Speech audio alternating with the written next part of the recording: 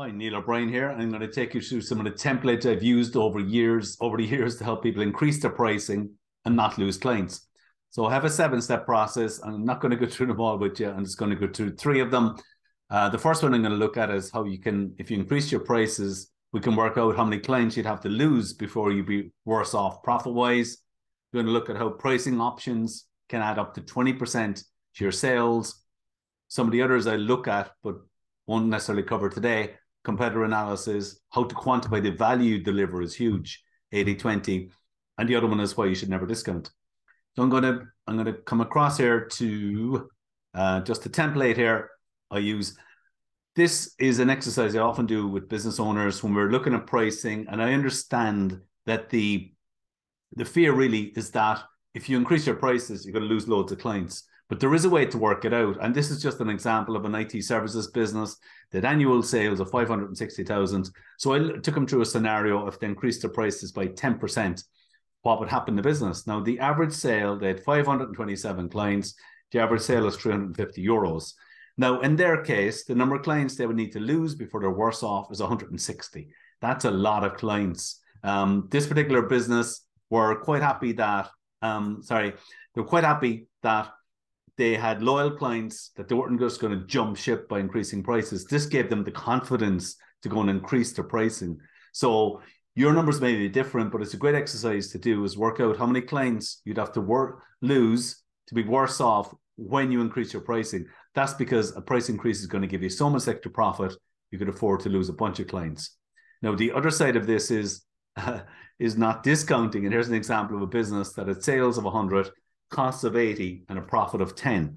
Now, if they decide to give everyone a 10% discount, what happens is the sales drops from 100 down to 90. The profit is halved. The profit drops from 20 down to 100, a 50% drop in profits. And a business that had 25 clients may have to go out and find another 25 just to get back to where they are. Hard enough to sign one client. Imagine having to go out and sign all these clients. Very, very difficult to do. And the third thing I'm going to show you here is pricing options. Now, imagine a scenario where you have 10 customers. They're going to go into a shop and they're looking to buy a bottle of wine. Now, they go into the shop and this shop only has one option. It has a bottle of wine for 10 euros. So the 10 customers are going to buy it and sales will be 100. Now, imagine another scenario where you have 10 customers going into a shop, but this shop actually has 3 price points. Okay, they have a bottle of wine for 10, bottle of wine for 12, and one for 14. Now, what happens in this situation, and they've done numerous studies on this, is that most people go for the middle option. It's just completely subconscious. We do it without thinking.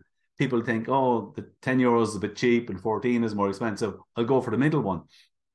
And in this case, on average, 6 people will go for the 12 euro one, 2 will go for the 10 euro, and 2 will go for the 14. In that case, sales have just grown by 20% by having 3 options. An example here is a coach. If they're going to go in with just one price of 650, what I would encourage that person to do is go in with 2 other options, silver and gold, because some people will go for the middle one and some will go for the more expensive one. So it's a brilliant way of increasing your sales, and you're tapping into human psychology by having 3 price points. Okay, that's me, Neil O'Brien. I didn't mean to share one other thing with you just before I wrap up here. So look, I have lots of templates on pricing. If you'd like to see them, you can email neil@quantum.ie and I'd be happy to share some of those templates with you. Okay, thanks for listening.